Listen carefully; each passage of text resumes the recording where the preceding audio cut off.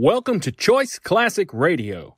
Like us on Facebook, subscribe to us on YouTube, and help keep this show alive by donating at choiceclassicradio.com. For more of your favorite old-time radio shows, join us on our companion podcast, Choice Classic Radio Detectives, where we bring to you tales from the greatest detective shows the golden age of radio had to offer. And now, with 126 episodes made, broadcast on NBC Radio from 1955 to 1958, we bring to you X-1. In just a moment, X-1. But first... Once again, NBC Bandstand brings you some of the nation's top name bands in person. This week, Ralph Flanagan fills your weekday mornings with his wonderful hit tunes. Slow numbers or fast, there's no mistaking the delightful Flanagan style. And then, Art Mooney and his orchestra are also on hand with plenty of lively and rhythmic arrangements.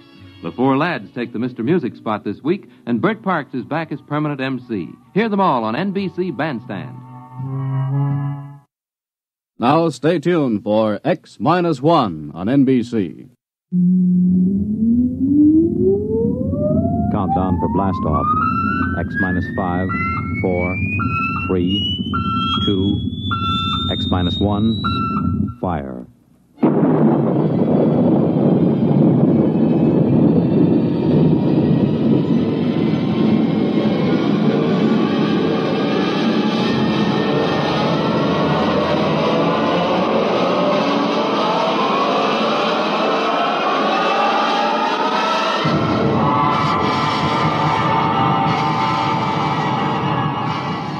From the far horizons of the unknown come transcribed tales of new dimensions in time and space. These are stories of the future, adventures in which you'll live in a million, could be years, on 1,000 maybe worlds. The National Broadcasting Company, in cooperation with Galaxy Science Fiction Magazine, presents X minus one.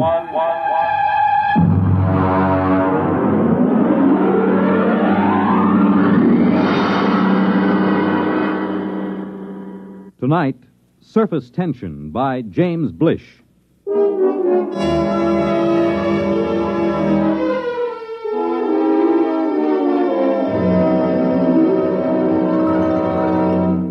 in, Professor. Come in.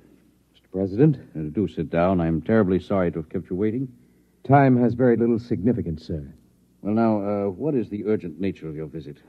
Mr. President, for some time now at the Nuclear Institute, a group of us have been making a study of a new star, which has entered our constellation. Yes, the military advised me there was some disturbance.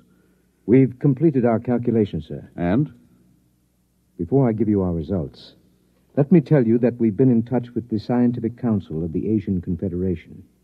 They've verified the results. I'm waiting, Professor. Mr. President, the effect of this new star in our galaxy will be extremely catastrophic. At the rate it's expanding, it will cause the sun to explode. The what? The sun is going to explode. But, well, that means... Exactly. The world will end in precisely 2 weeks and 7 hours. This is incredible. Were you absolutely certain of these calculations? Absolutely. Does anyone know of this? Well, as soon as we guessed where our study was leading us, we classified all information. The actual final results are known only to a small group of scientists here and in the Asian Confederation. 2 weeks. And 7 hours. That would be September 4th, 2056. At approximately 12 noon. Is there anything to be done? Nothing. No, the other planets, Mars, Venus... All will be destroyed. The universe as we know it will disintegrate. And the race? Will vanish. It's impossible. Those are the facts, Mr. President. How you choose to make them public, if you do choose to make them public, is a matter of government. Yes, of course. Has the president of the Asian Confederation been notified? He's being notified at this moment. I intend to take the following steps, Professor. First, I will contact the Asian Confederation. What's the name of their chief scientist? Dr. Gorlick. Ah, yes. I'll propose that you and Dr. Gorlick be given every resource to find a method of preserving the race. You'll be flown to their laboratories by rocket ship in an hour. I would like to spend these remaining days with my family. Your family can accompany you. They'll ask questions. They should know better by now. You will not release the information to the public. I would prefer to keep it a complete secret, provided the Asians agree, of course. A public announcement would only create utter panic and chaos. I assume it will happen instantaneously? Yes, instantaneously. Then secrecy is best. One thing, Mr. President. Yes? I wonder if perhaps religious leaders should be told. Professor, I believe in the power of God myself. I also believe that my single prayer can be heard by the Almighty just as well as if there were 10 million. There will at least be 2 of us, Mr. President. I, too, will pray.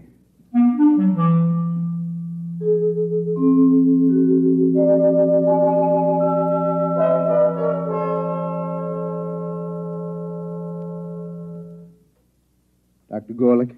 Professor, how nice to meet you again. Do sit down, sit down. Thank you. Quite a problem, eh? It's quite a problem. If the rest of the world knew what we too know. I feel they should be informed, nevertheless. Well, that part of it is for the administrators. We have our own work. Do you seriously believe that we have the remotest chance of solving this problem in the 2 weeks that remain for the universe to exist? That depends on what you consider a solution, Professor. Anything that will preserve the race. In that case, we have a solution. You're joking. About so serious a matter? Hardly. But would you step over to the table, please? Now, if you will be so good, look into that eyepiece in front of you while I focus it. Will you tell me, please, what you see there?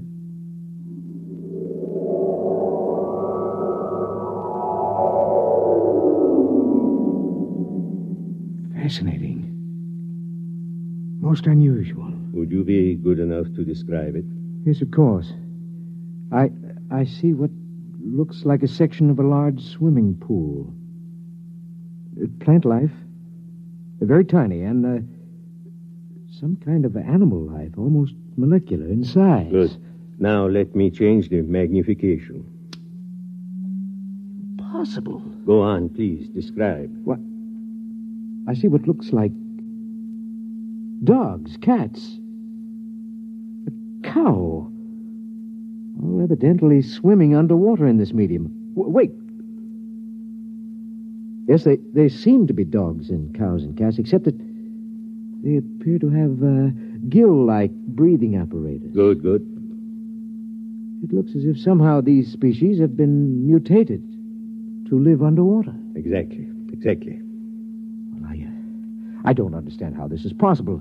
It would take hundreds of generations, thousands of years, possibly, to effect such a change, even with modern genetic control. It is the key, Professor. Let me ask you another question. Yes? Would you estimate the size of these creatures? I would say they're normal size. And the size of the pool, as you call it? A tank of quite enormous size. I cannot see the walls, but I assume they are there. Good. Now, Professor, prepare yourself for a shock. I've been a scientist too long to shock easily, Dr. Gorlick. Nonetheless, you will be shocked to learn that what you have just been looking into is a single microscopic drop of water, less than a milligram. A single drop of water? Yes. Those dogs and cats are microscopic? Submicroscopic, smaller than a filterable virus. This is incredible, Doctor. Incredible, perhaps, but we have done it. Ah. We found a way to reduce the size of the original fertilized eggs through bombardment of the molecules. In this way, we can produce a full-size dog that is infinitesimal.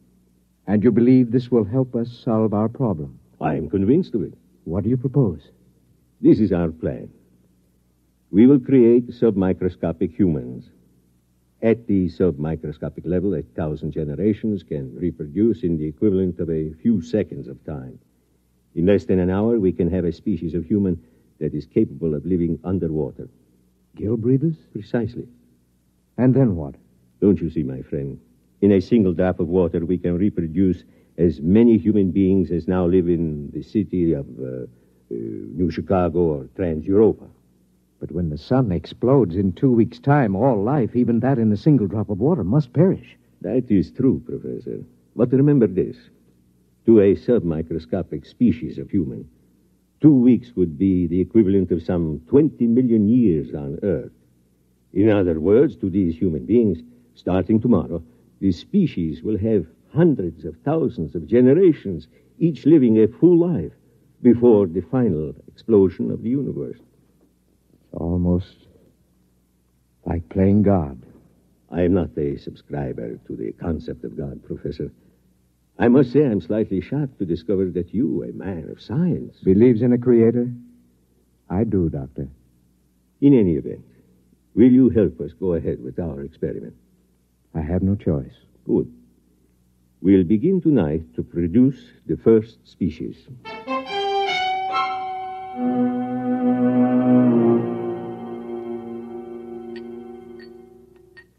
Careful with the virus. Here's the tube. Now then, we'll place this in a drop of water underneath the lens of the microscope. What about the evaporation and condensation of the drop? All outside factors will be controlled. Temperature, humidity, and so on. Will you turn on the lens, please? Now, using the highest magnification, we'll be able actually to manipulate a single being with electron magnets. A sensation we would interpret, possibly, as we interpret a centrifugal force. Ready?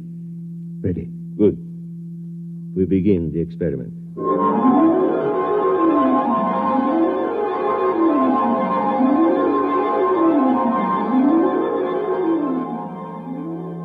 Time? 1900 hours, 56 minutes, 3 seconds. Coming up on 0.4, 3, 2, 1, 0. Observation. The first fertilized ovum, reduced to submicroscopic size, has begun to develop. Time? 1956, 20 seconds. Coming up on 2, 1, 0. 4 submicroscopic human beings have been reproduced. 2 appear to be males, 2 females. Time? 1956, 24. Observation. 10 generations of submicroscopic humans have been reproduced. Webbed toes and fingers and elementary gill modifications have begun in response to submersion of species in highly oxygenated vapor. Time? 1956, 45. 100 generations have reproduced. Increased water in vapor has resulted in gill structure, species now ready for total submersion in a droplet of water. Turn on the electron magnet. Now for the crucial part of the experiment. Total submersion. Finish or die, I feel like a murderer. The prolongation of the human race is at stake. It's a calculated risk. Still. Steady. I am about to effect the transfer. Steady. Now. Done. Look in the microscope, quickly. I can't find them. Let me. They're alive and swimming around. How many? Thousands. We've done it, Professor. Inside that drop of water, human beings like you and me, except for their gills, are already beginning to establish a civilization that will last for them millions of years. And for us? 2 weeks to observe and wonder, and then... Unless a miracle should occur. Let us begin now. Time, please. 1900 hours, 56 minutes, 49 seconds, 3, 2, 1, 0. Observation. The equivalent of 1 million years has already passed inside our droplet of water. Human life is firmly established.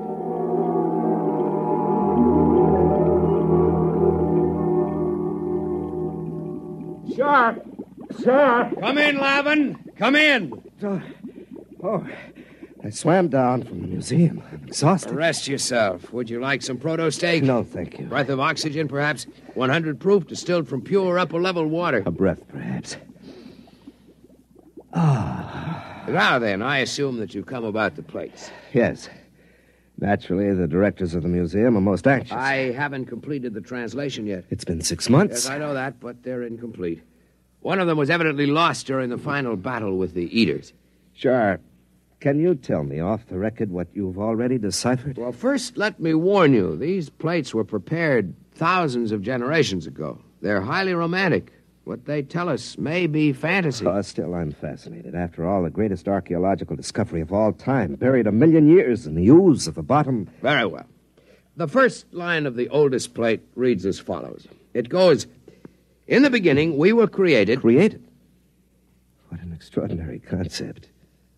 By whom? What about evolution? Yeah, let me finish. It goes, "We were created by men who are not as we are, but who are our ancestors all the same. They were caught in some disaster, and they made us and put us here in our universe so that the race of men might live on." Ridiculous. Perhaps. Well, let's suppose there's a universe other than ours. The theory has been advanced before. By fools. Fools? Look at us, Lavin. Are we really suited to this universe? Our gills, our webbed feet, these are the product of evolution and adaptation. But the shape of our bodies, the way we swim... Well, I'll admit there's some basis for the theory, but every experiment, every attempt to prove that anything exists outside, that the surface can be pierced... According to the plates, the surface can be pierced. Listen to this passage. "There are 3 surfaces of the universe. The first is the bottom, where the water ends. The second is the thermocline, the dividing water between the bottom and the sky. The third is the surface film beyond which none can pass. And beyond the surface film, beyond the surface is the universe of the creators." Well, the whole thing sounds like a parable or a song. Whatever it is, remember this. Thousands of generations pondered the miracle of our existence before these plates were written. Primitive. Men. You sound like a mystic, Shar. To think that a scientist like yourself could believe in the existence of creators. Nonetheless, creators who were formed in our own image. Or we in theirs. I'm shocked, truly. I intend to complete the translation of the plates. I will pursue this project for the rest of my life, if necessary.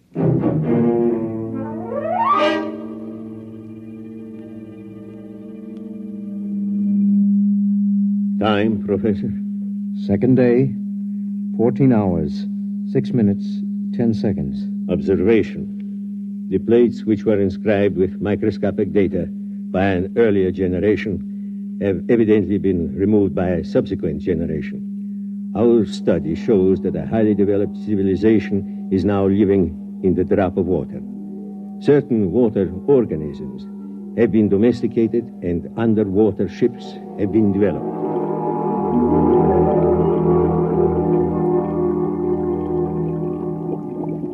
The meeting of the council is called to order. Gentlemen, you all know the topic.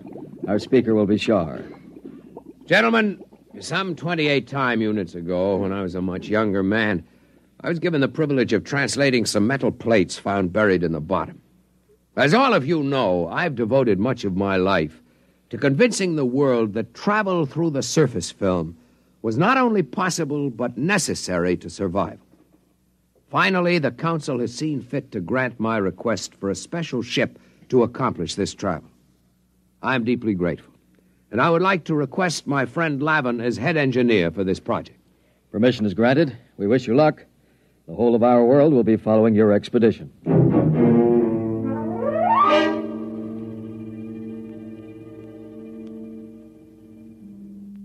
What's happening, Dr. Gorlick? From what I can detect, the gill breeders are preparing for the equivalent of space travel. A large cylindrical ship is being built. What method of power are they using? I can barely detect it through the microscope, but my guess would be that they will use some form of living creatures to power the vessel.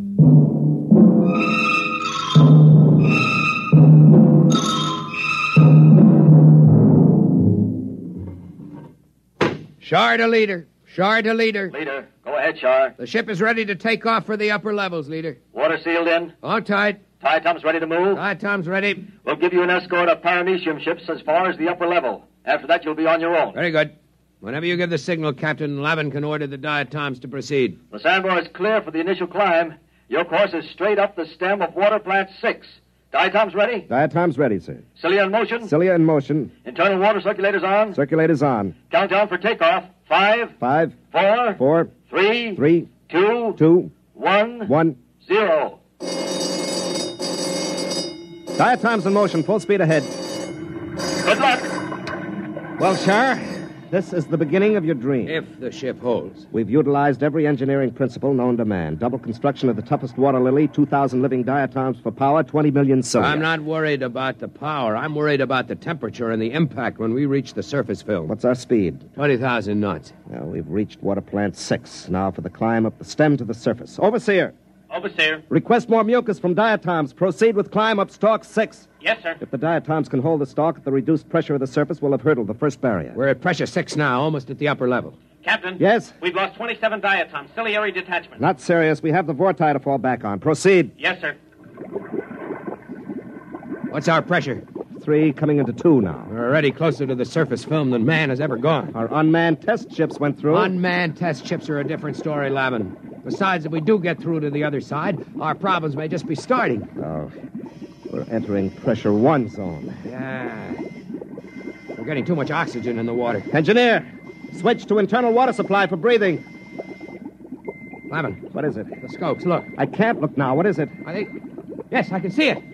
I can see the surface film. Describe it. A great black whirling mass. Huge boulders and asteroids being whirled and ground back and forth like some tremendous boiling mass of mud and stone. It isn't too late to turn back. No, the ship was built to go through the film. If we fail, at least we can die knowing we tried. Very well, sir. Overseer, order all diatoms. Full speed ahead. Full speed ahead. Full speed ahead.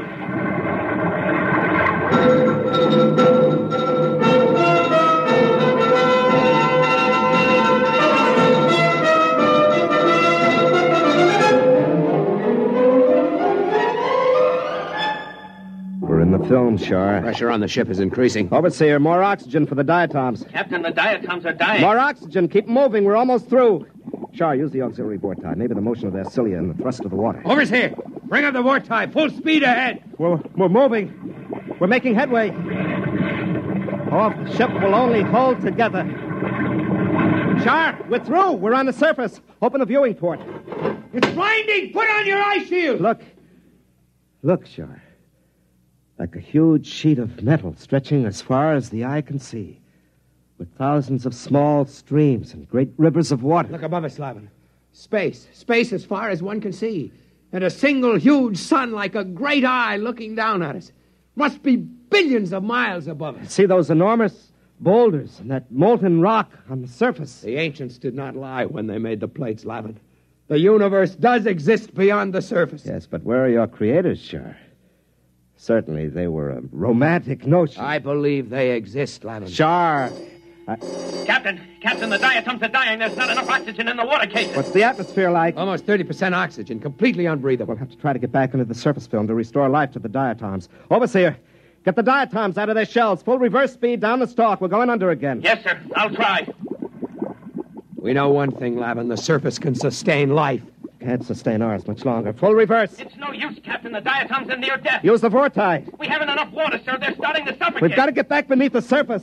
Lavin, we must think of what it means to mankind to know that the universe goes on, that it can sustain life. I don't know what to do, Shar. We're finished. There must be a way. A way? Why don't you pray to your creators now? Perhaps they'll help you. And as for me, I'm resigned to death. I cannot share your bitterness, Lavin. We have enough water for perhaps 2 minutes breathing, Shar. There are no miracles and no creators.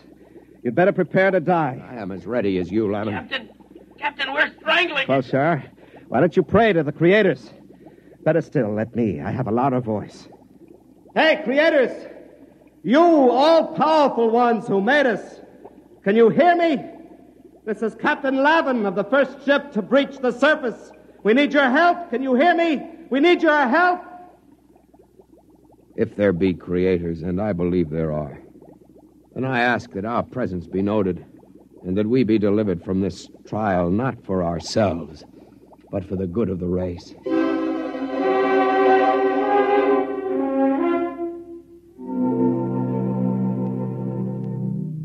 Well, Doctor, The ship has emerged from the film and is lying on the surface. There is no movement now. Probably strangling from lack of water. Very likely. What are you going to do? It's a pity they can't get back again. Eventually, they may have to learn to live on the surface when the temperature changes. Why not help them? You've played God before. Why not, indeed? Switch on the electron magnet. Ready. Now then, if I can just breach the surface tension near them, they'll be sucked under again, as in a whirlpool. If they survive... You'd better hurry. Here goes. Can't live much longer, Sean. No. It's getting... What? What's that? I don't know. We're moving. Downward. Flavin, it's a vortex. A vortex is opening through the surface. One way or another, we'll die. The ship can't take the stress. We're dropping. Sure.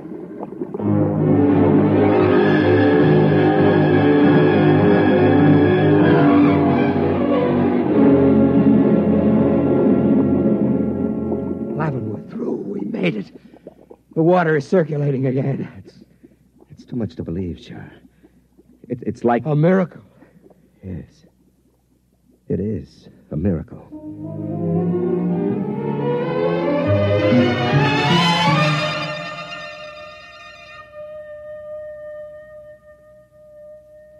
Well, Doctor? They've gotten through. The ship is floating down toward the bottom now. I wonder what they thought at the moment they were saved. Must have seemed to them as if the hand of God reached out to help them. Very likely. Do you suppose they prayed? To whom would they pray? I don't know. Perhaps to us? To the creators? It is not inconceivable. If only the human race, as we know it, had creators who could reach down and save us from destruction. How do you know we don't? Professor, I'm a scientist. So am I, Doctor.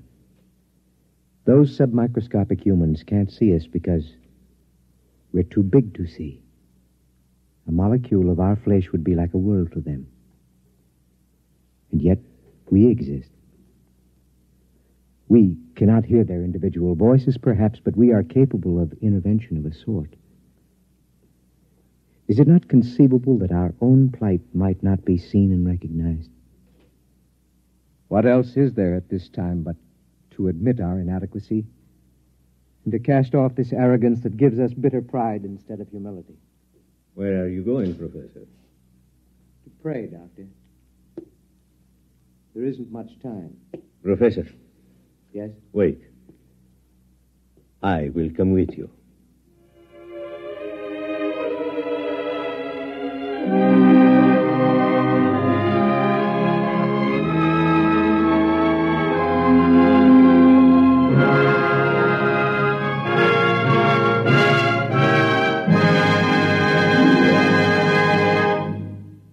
You have just heard X-1, presented by the National Broadcasting Company in cooperation with Galaxy Science Fiction Magazine, which this month features Jackpot by Clifford D. Simak. After years of searching, they had discovered the richest strike in the whole galaxy. But what in the name of space was it? Galaxy Magazine, on your newsstand today. Tonight, by transcription, X-1 has brought you Surface Tension, a story from the pages of Galaxy written by James Blish and adapted for radio by George Lefferts.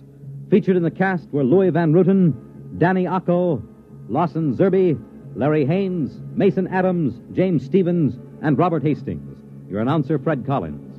X-1 was directed by Scott Buckley and is an NBC Radio Network production.